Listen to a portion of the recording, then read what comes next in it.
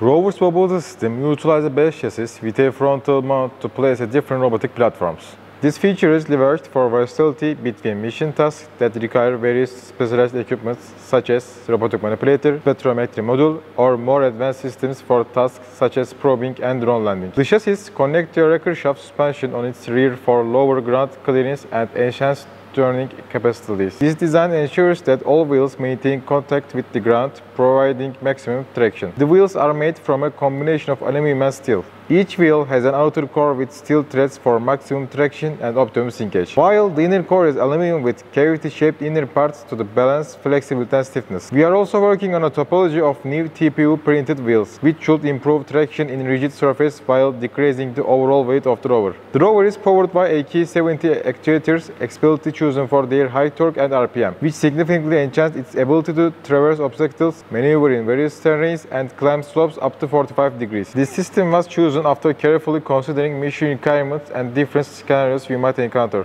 Retrofitting was also done with the ERC-24 mission objectives in mind, ensuring that the rover is well equipped to handle the challenge of the competition.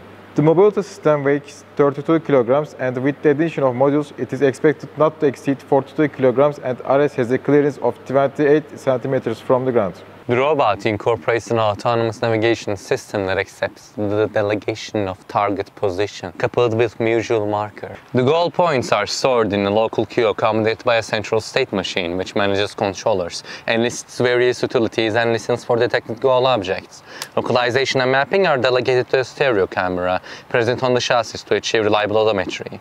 A trajectory controller locomotes the robot by following a segmented path. Obstacles are detected with a slope filter imposed on the global point cloud. The communications are done with a sectoral antenna mounted on the base station that tracks the rover using the RSSI values obtained from the network interface. The available bandwidth is expected to fluctuate during the mission. To compensate for this, an adaptive streaming pipeline exists to accommodate a live feed that will not congest the network. Low density data such as joint angles and collected sensor measurements are serialized and relayed using a ROS network over Wi-Fi. As the electrical and electronic sub-team, we complete the overhauled or electrical design this year. We significantly increased the data collection capability of our science board, which now includes a custom developed brush motor controller for seamless system integration.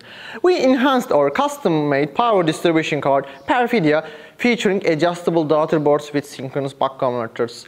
Our design philosophy prioritizes ease of replacement to improve redundancy and adjust the voltage levels. All of our power electronic designs undergo extreme simulations to compliance with IPC standards, guaranteeing reliability and safety. We developed STM32 boards with CAN bus for seamless integration with the essential rover systems. In response to changing power requirements from modifications to the robotic arm, we transitioned our batteries from the 7S8P to a 6S8P configuration.